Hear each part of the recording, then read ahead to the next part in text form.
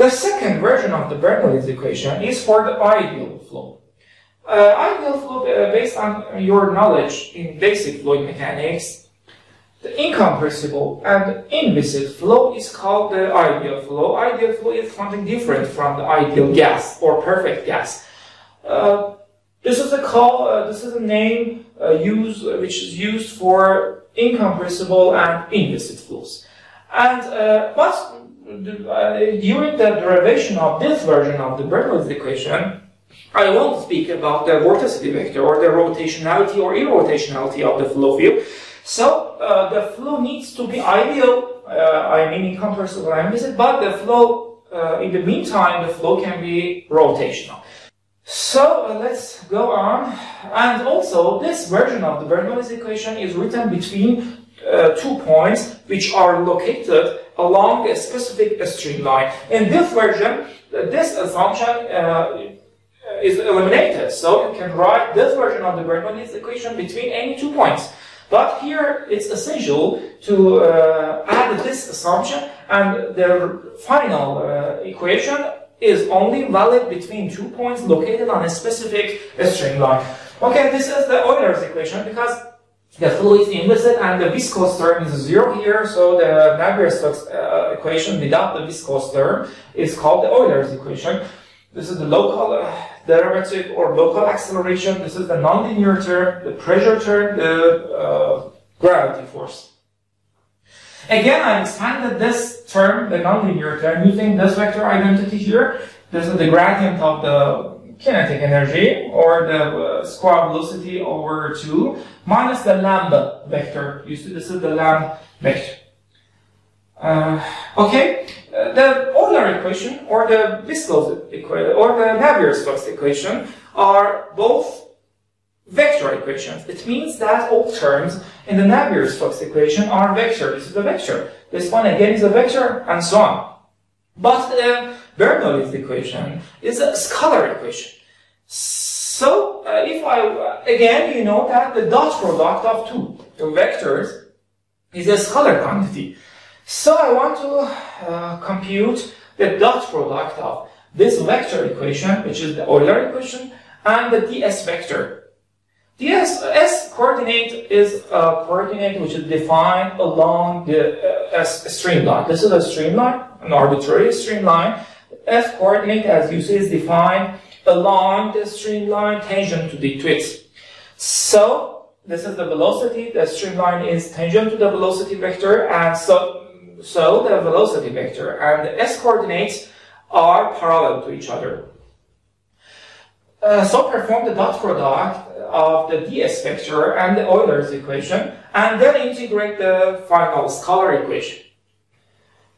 The first one here, the local derivative or local acceleration. This is the dot product of the time rate of change of the velocity and the ds vector. The second vector, use this identity here. I have nothing to do with the gradient of the square velocity over 2, so write it here. But the lambda vector, you know the cross product of two vectors is normal to both of them. So the lambda vector is normal to the velocity vector and the vorticity vector. On the other hand, the S is parallel to the velocity vector. And again, you know that the dot product of two vectors which are normal to each other is 0. So the ds vector is a tangent to the streamline. The velocity vector again is a tangent to the streamline, and the lambda vector is normal to the velocity. So the lambda vector is normal to the ds vector. So the dot product of the ds vector and this part of the nonlinear term is a 0. So this way we can get rid of this part of the nonlinear term. In the previous section, the lambda vector was a 0 because the flow was irrotational, but here the flow is a rotational. The vorticity vector is not 0, but the dot product of the ds vector and the vorticity vector is 0, and then the equation is just valid along a specific streamline. But in this version, there isn't such a function about the validity of the equation between 2 points on a streamline. Okay, so the dot product of the dx vector and the second part of the nonlinear term is 0. We have gradient of pressure here, gradient of the z coordinate here, and the gradient of the velocity here. So combine them in one term. So this is again the first term, and this is the integration along the streamline of the gradient of 3 terms. Dot ds equal to 0. Okay, let's go on. If you have an integral of gradient of something ds, you can easily write that term as the integration of total change of those quantities equal to 0. And integral of total change of something can be written in, again, that quantity you see here. Consider here that the velocity is tangent to the streamline. Again, the ds vector is defined tangent to the streamline. The dot product of two vectors which are parallel can be eliminated because the cosine of the angle between them is 1. So eliminate the dot product and also the vector lines above them. So we have the integration of the partial derivative of v with respect to time, or the local acceleration, along a streamline.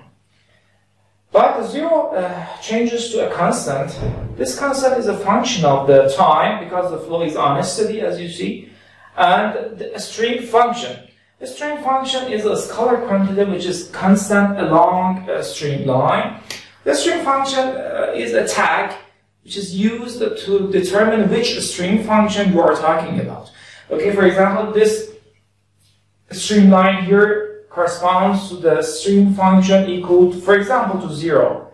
The other streamline corresponds to another value for the stream function. So the constant of the Bernoulli's equation in this version is a function of the stream function, or the function of the stream function which you are writing the equation along it. You see the integral here is an indefinite integral. So you can change this form of the Bernoulli's equation to the definite version. It means that you perform the integration between two specific points on that streamline. The first point is 1 and the second one is 2. So this indefinite integral changes to the definite integral between points 1 and 2. And this package is written here for point 2. And again, copy and paste this package here, but the subscripts are 1. This is the definite version of the Bernoulli's equation for incompressible, inviscid, but generally rotational flow between 2 points which have to be along a specific streamline. The other point here is that the second version of the Bernoulli's equation, which is used for ideal flows, is engaged with a string function, because this version is written along a streamline, and along this streamline, the string function is a constant value, is a constant parameter. So you see the string function appears here. But the first version of the Bernoulli's equation is engaged with the potential function, because the potential function can be just defined for rotational flows. Here the flow can be rotational, so you can use the phi or the potential function in this version, but you see the psi appears here. Another point here is that let's expand the nonlinear term in Cartesian coordinates, for example, or in coordinates, one of which is tangent to the streamline S, and the other one is normal to the streamline.